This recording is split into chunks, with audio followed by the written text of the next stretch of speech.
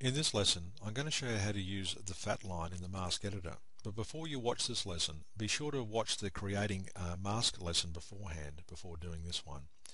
So we'll move on now. I'm going to use this particular image here as my example because it's a good way of showing you how to use the Fatline. Now the Fatline is just a way of creating a mask. If I come up here to my mask tools and click on Create Edit Mask, I'll just resize it to suit our viewing area. Okay. Now over on the left hand side here is our Fatline control. Okay, so what we can do here is we'll zoom in. We'll just start off with this head area here, and I just want to quickly create a mask around this area here. So I'll click on the Fatline tool, and you see I get some options up here, and these options include the Fatline radius, in other words how wide the Fatline is, and this sets how smooth the Fatline actually creates the mask. Okay, that's between the foreground and the background, and this button here flips the Fatline from going one direction or the other direction, but I'll explain that as I do it. So the first thing I'm going to do is just create a Fatline. Now all a Fatline is, if I left click here and I just click as I go along, all a Fatline is a curve that we're using to create a mask. That's basically it. And if I zoom in a bit closer to there, you can see what's happening here. I've got this curve going around with these nodes here. Now the key to the Fatline is not to have it not to have the radius or have it too thick so that it doesn't start including a lot of different colors here. You just want to create a mask around the actual colors of interest. So we can make it a little bit thinner by doing this. The other secret or trick with it is to make sure that the actual nodes are positioned just on the better side or the side of the foreground, as you can see here. And that way it'll retain the foreground more for you. Now you can use this pan here just to pan around a little bit to get the right position, and you can bring the nodes back around like this. So I'll bring the nodes there and I can just continue it on like that. So I want to get this part of the bill here, and once I've positioned that to where I sort of want it there like that, I'm happy with that.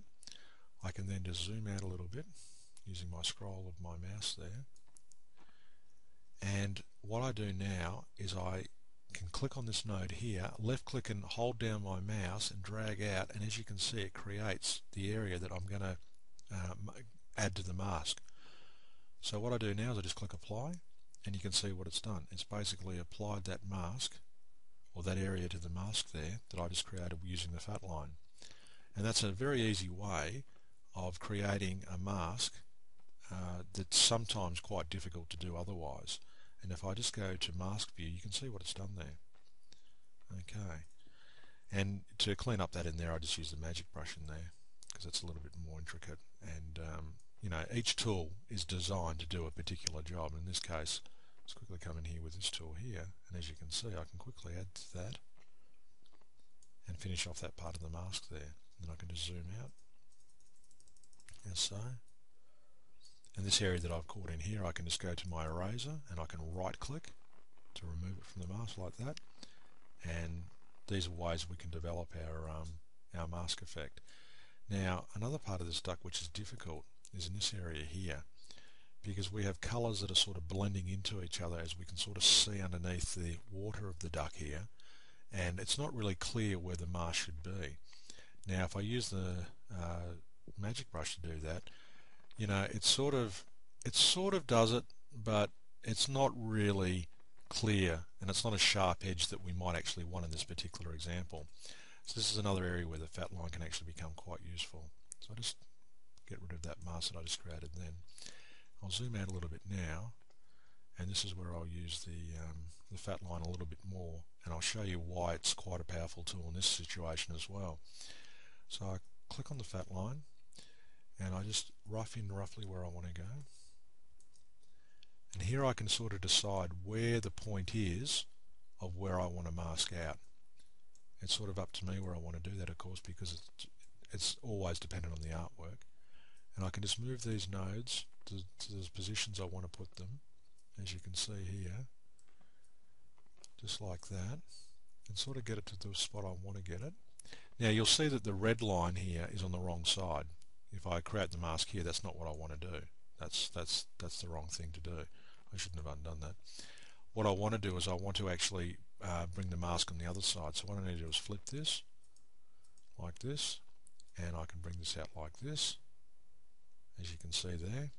And now when I apply this, you're going to see that it's applied like in that position there. Now the smoothing is probably a little bit too much smoothing here, so I'll just undo that. And what I'm going to do is I'm going to just turn the smoothing down a little bit, down to say 0.05 there, and click apply, and that's probably more what I'm looking for. I can do it the opposite way. I'll just click undo first. I can actually give it full smoothing, and then I've got this effect here. So it's always the case with artwork. What you're trying to mask, what you're trying to achieve, is always image dependent, or artwork dependent, and you can use these tools in combination or on their own to create particular effects you're looking for. And I recommend that you do spend time just experimenting with some of these tools to sort of get the effects you're looking for. Here it's quite a straightforward situation. I just put the nodes just on the side of the foreground that I want. I'm quite happy with the thickness there. Drag this out like so. Be careful not to bring into the to this area of the image here. Click apply, and now I've got that there. Now if I go into this view here, you can see how smooth that is because I've got it set to 1. If I click undo here and I say bring that right down to nowhere near as smooth and click apply, and I go into this mode, you can see it's not quite as smooth. And if I take that to an extreme and have no smoothing and click apply, you can see how rough it is there like that. So then I can use these smoothing tools to smooth that out a little bit, and I can sharpen it up. So a combination of sharpening and smoothing, I can sort of achieve the mask that I'm really looking for here. So I might smoothen the whole thing a bit and then sharpen it back, and you can actually use these in combination to get the desired effect that you want. And if I zoom right to all now, and I've just got this little end part here to finish off.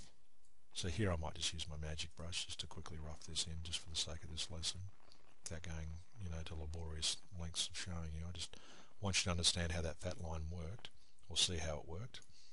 It's one of those things that it's a little bit hard to explain something like the fat line in a static help file. You can't quite explain it as well as you can by showing you in a video like this. So if I zoom to all now, I can go to my eraser and make it large like this. Whoop, I went a bit too far. Undo like this, and I can just quickly knock out these areas here, as you can see. And I can look at my mask like that, and I can just see if there's any spots I've missed, which clearly I have just there. And without going too far with it, I've now done that, and I can click accept, and now I've brought in my image there using the fat line and some of the other tools as well. And they do work well in combination with each other, and that's how the fat line works. And that's the end of this lesson.